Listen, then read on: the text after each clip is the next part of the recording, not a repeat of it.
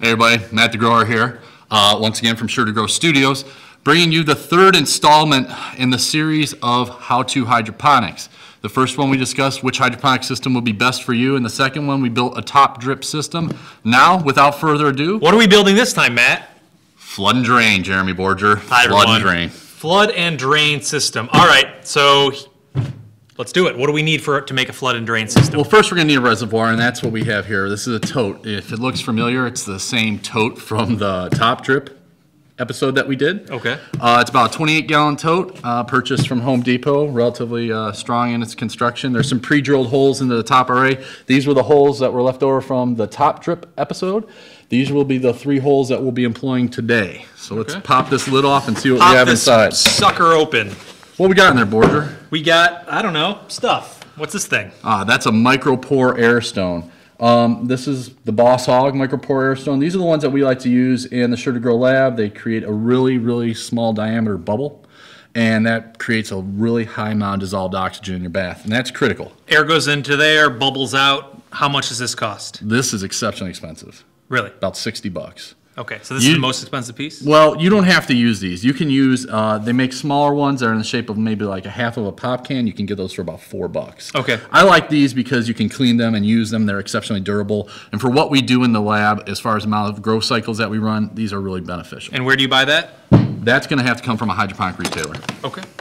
What else we got here? This thing, a pump. Another pump. Once again, just a standard aquarium pump. This one's 220 gallons per hour.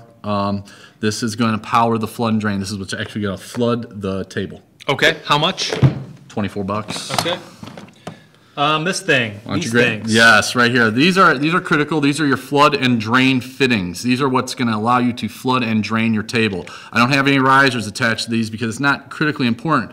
You're going to have to decide how high you want that drain riser to be, because that's going to tell you how deep the water is in the table.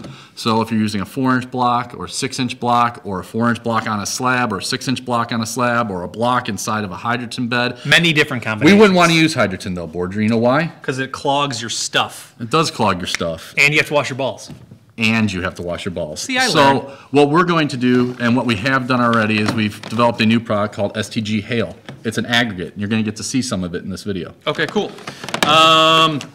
Black tubing, black spaghetti tubing? No, black this is 1/8 inch tubing? It is black 1/8 inch tubing, but this is, in this circumstance, to be used with this Boss Hog air stone. This is how you're going to get air to that reservoir. Okay.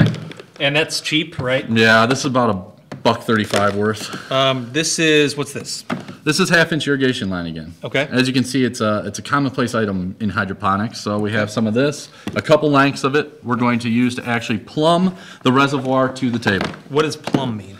Like plumbing? Like you're going to plumb it to the table? That's how you're going to get liquid. I'm here.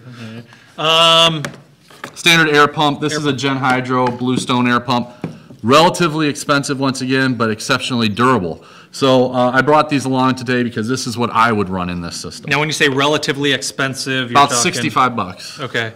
This thing again, I remember from the last video, we poke holes in tubing. Yeah, we poke holes in tubing. Unfortunately, this doesn't even belong in there. Okay, so we don't need that. We don't need that. All right. And then this thing looks dangerous. This is actually a PVC shear. I also use these to cut tubing as well because it gives me a nice clean cut. And if you cut tubing continuously with a pair of scissors, generally you ruin the scissors. Okay.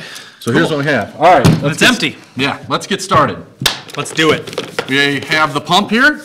Let's take the pump, attach it to a piece of 1/2-inch hose, right like this. All right. You don't trust me to do this on my own? I'm going to ask you to plug this one in. Okay. I want you to take that 1/8-inch irrigation line, plug it into the top of that. 1/8-inch irrigation line getting plugged into the air stone. And then I want you to plug the other end into the one with the valve that's turned on. See, I have 4 valves on this manifold, but I'm only going to use one of them because I want to use all the air volume to push that one stone. Okay. So how do I know which one's the on? only one that's different. Can you guess which air thing's doing its thing? Yeah. Right. 4 of these air things belong together. Yeah.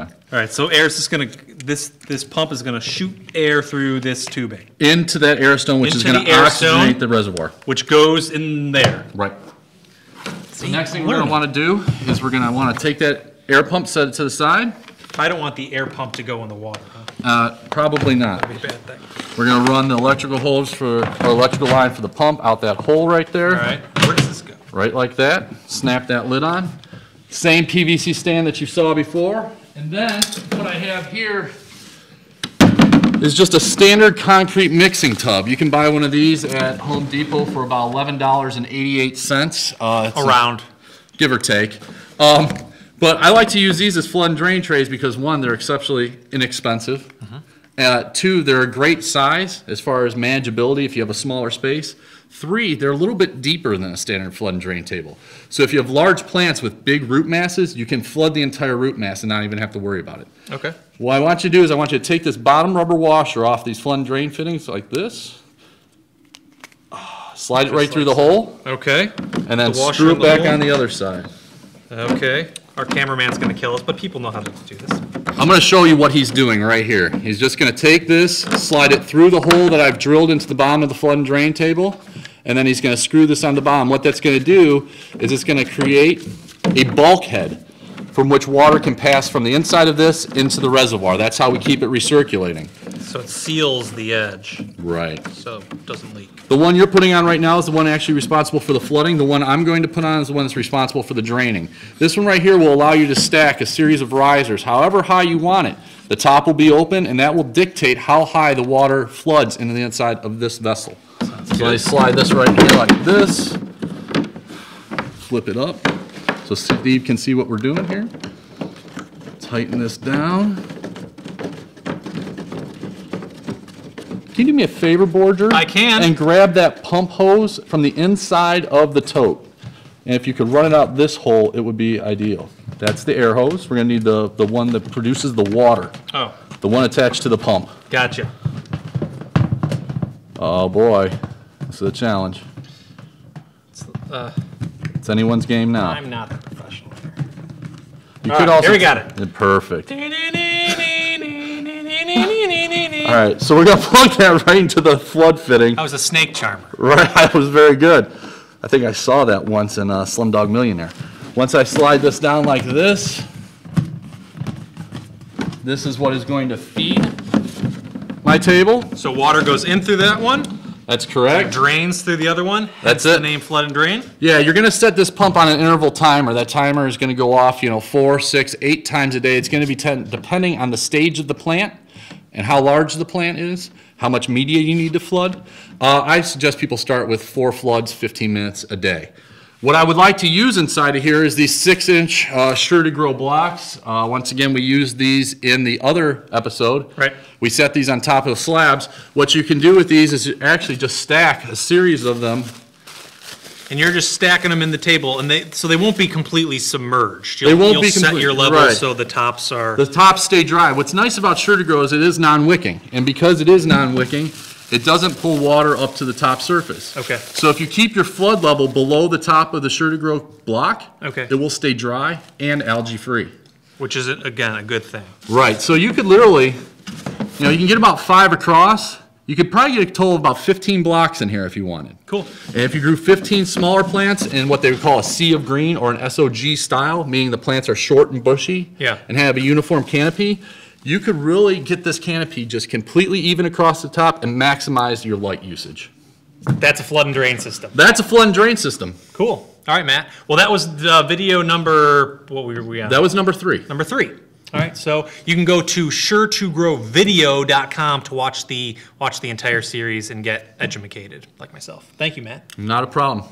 Once again, keep on growing. Peace.